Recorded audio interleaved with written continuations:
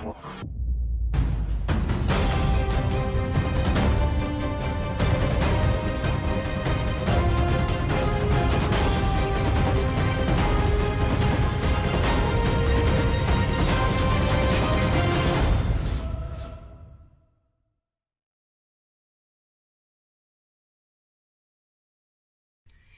my Sagittarius friends, it's Guiding Halo here, and this is going to be your reading for the week of September 8th to the 15th, and what Spirit would like you to know.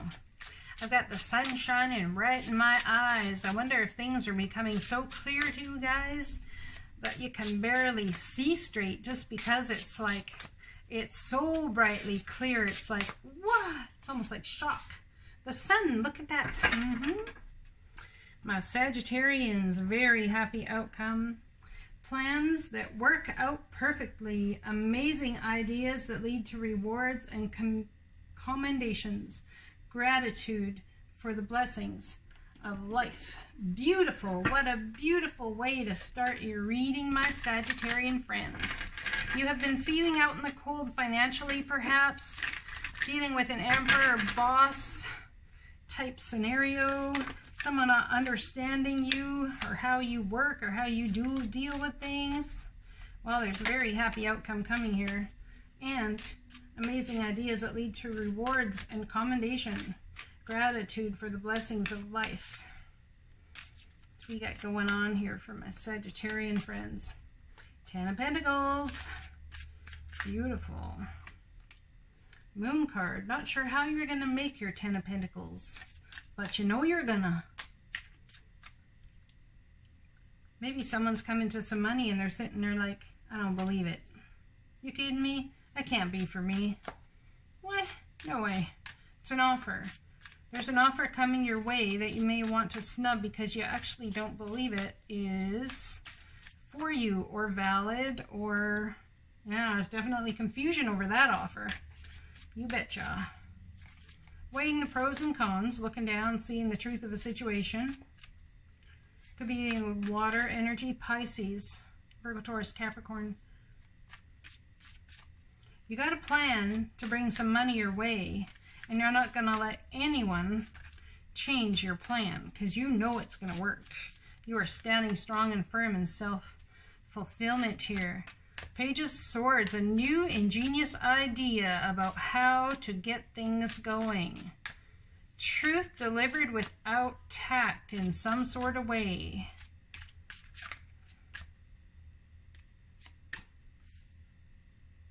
Could be dealing with your children. Buckling down and getting the work done.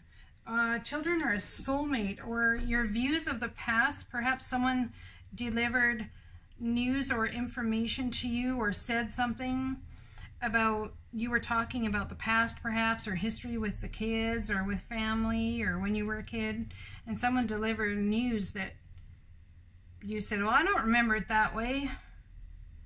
Perhaps you're actually buckling down and getting the work done to find clarity on what was said here in some sort of way, shape, or form. Let's get a message from Spirit. Whoa, okay, oh goodness. So we have important psychic insights coming about an offer that you've been given that perhaps you didn't want to take. And it could have been about a soulmate. So perhaps in hindsight, and maybe that's why you feel very, very rich, because in hindsight, you're seeing that this all worked out for you better than you could have even planned yourself. Like you starting to realize and see clearly the divine totally has you in this circumstance. It could be that you've come into a job promotion, or you've saved your money, had some wise investments, and one of them's come to fruition. You're trying to figure out how best to invest the money again, or how best to divvy it up into what you want to do. And there's an ingenious idea coming to you about it. And I see that you're going to buckle down and get the work done. But why do I sense hesitation? What's the hesitation about? You're just, I think that someone's not sure that they can trust the love. There's a certain way that you view love from childhood, and someone's not displayed that love for you in that manner which you have viewed it from childhood. And I think it's a harsh lesson to a certain extent to understand that perhaps how you view love isn't how it is, or somebody else is in that scenario that you're dealing with.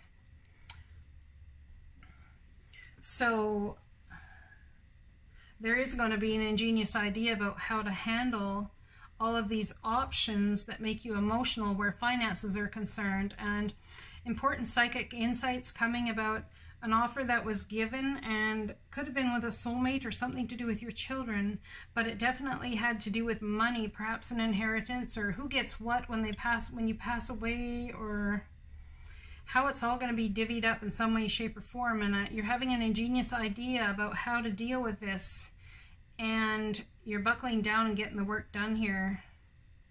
And the plans work out perfectly. Amazing ideas that lead to rewards and commendations, gratitude and blessed for the blessings of life. We're a chatty bunch over here, always talking about how to support you in your life's journey. We communicate to you through language of oracle, dreams, signs, metaphors, and omens. In your life on earth, however, clarity in your communication is essential to being understood. You don't speak in symbols, and if you did, you would definitely confuse things. Right now, you're facing a situation in which you're being asked to have integrity. Be clear and learn how to ask for your needs to be met. The first step is to admit out loud that you have needs. The second is to ask out loud for them to be met. And the third is to allow the other person, organization, or even us to answer you. When you follow these steps, you can most definitely expect an answer. In your favor, affirmative, we say. Loving you so very much. Oh, well, now I see why there's hesitation. Because the angels are, caution is warranted. Look deeper into the situation before proceeding further. So could there be ramifications for what you think is a great ingenious idea that you're buckling down, getting the work done? Things you're not seeing behind the scenes the divine's trying to offer you regarding your children or a soulmate. Because somehow you think you have it figured out. But the divine's asking you to pay attention, open your heart and your mind to receiving messages from them about that, because something's amiss. They want this for you, and you are definitely on this track. You're a very happy outcome, but you've got to you have to ask for all of the information. There's something you're missing here in information that could veer things sideways. And perhaps too, it's about feeling insecure about giving anything to somebody because they've dealt you wrong in some way, you feel. So you're feeling like you can change the trajectory or manipulate the situation for the best outcome of everybody, or for the best outcome to avoid a war in the end. Okay, I'm going to read this card, the Shadow Queen, Acquiring Knowledge, Insecurity, and Manipulation. I'm going to read this from the book. If y'all don't like me doing that, feel free to click off now. I wish you the best. This is card number 16, which goes to a 17. Let's read it. Or number 7, which is a very spiritual number. Card number 16. The Shadow Queen tells you that too many of the details hidden behind your circumstances prevent you from moving forward quickly at this time. She has come with a lantern to shed light on what is concealed within you or your situation. This is the time to wait for more to be revealed. Perhaps you lack clarity and the knowledge of how to proceed with the subject of your inquiry. Isn't that interesting? I said the sun is shining so bright, it's like I can't even see. You guys might not see. It's time to educate yourself a little more about your intention and then put that information to work for you. The Shadow Queen asks that you dig deep to gain strength, and that you have the courage to ask someone in the know to shed light on your circumstances. She promises to send that person to you. Beware of moving too quickly in the dark, as you will likely trip and fall and have to start again.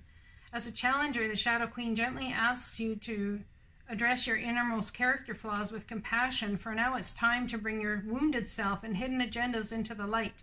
You're seeing the tangible results of those aspects of your nature that have evolved in response to difficulties in your life. They've been a means to help you survive. Perhaps you're falling prey to insecurity, masked as elitism and arrogance, believing that you know best, to comparing yourself with others, or to being fearful of self-sabotaging. You may have been taught that manipulating others rather than being direct is the way to get your needs met. The Shadow Queen reminds you that manipulation in any form isn't the best method of getting what you want. Another meaning that can also apply is the possibility that you're being affected by someone else's wounded self. Perhaps you are the one being manipulated. Whatever the case, it's time to take a fearless personal inventory and observe what part you play in the drama and the potential disasters in your life. When you come to the place of humility, forgiveness, and grace, then you may proceed again and walk into the light. There is great value and strength in facing your own shadow in the realm of the Shadow Queen. I hope this resonates for somebody. Blessings to you, and I hope you guys have a fabulous week. I'll talk to you again soon.